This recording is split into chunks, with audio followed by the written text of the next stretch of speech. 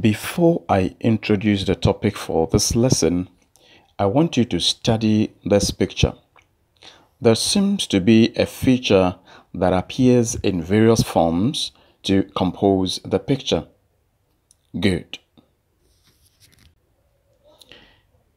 This is another picture I want you to study. Now make some attempt to identify that common feature I am looking for. Guess by now it's becoming clearer to you. That's a great attempt by you. I guess you are right. Everything in the pictures assumes one shape or another. Great. So in this lesson, we shall talk about shapes. In this lesson, I'd like us to differentiate between 2D and 3D shapes. I'll also want us to give examples of 2D and 3D shapes. Good. Hope you are ready. Let's go. Now we have different shapes before us. What I want you to do is try and put them in two groups. Pause the video and perform this task on a sheet of paper using your own criteria. However you do it, you are right. But be ready to explain your criteria. Great work there. Now, let's move on.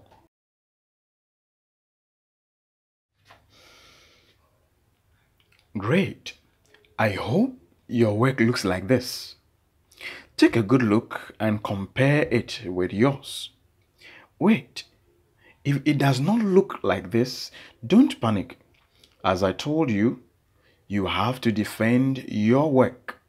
So your work may look like this or like this. This is the second grouping. Does it look like yours? Or, let me say, yours looks like it. Look at group A and then look at group B. Now let's look at the two groupings and let's agree on one grouping considering specific features that are common to each group.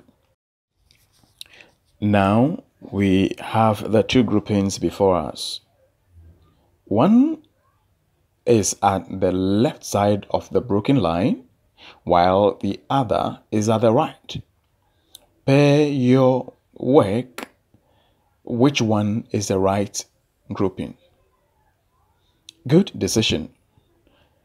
Now I am going for the second grouping, which is at the right side of the broken line. Hope you agree with me. I'll explain why.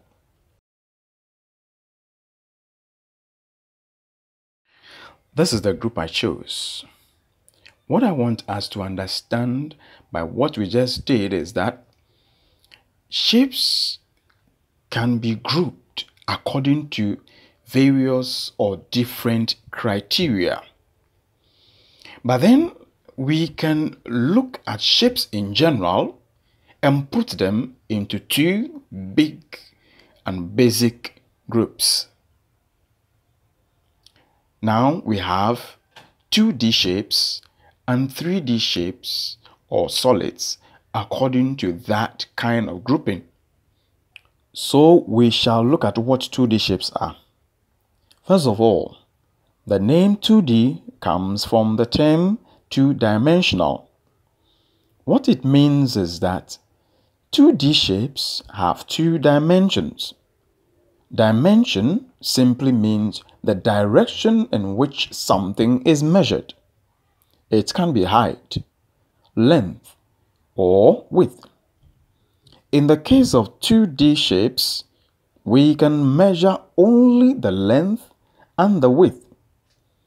Another feature about 2D shapes is that they are plane shapes. Plane shapes can only be drawn on flat surfaces. As a result, You can also call them flat shapes. Finally, 2D shapes have side and corners as their properties.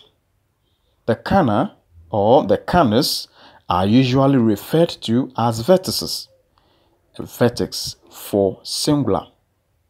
Great. Hope you are learning something. Now I want you to look at some examples of 2D shapes.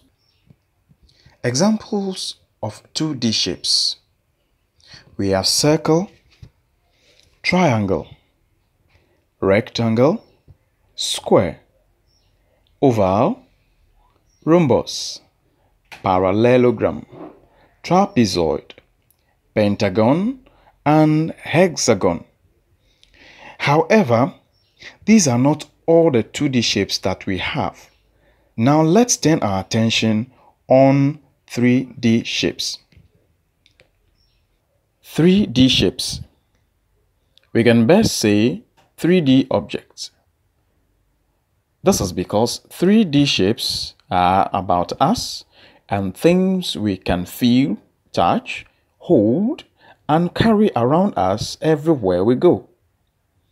3D name was derived from three-dimensional. Remember what dimension is?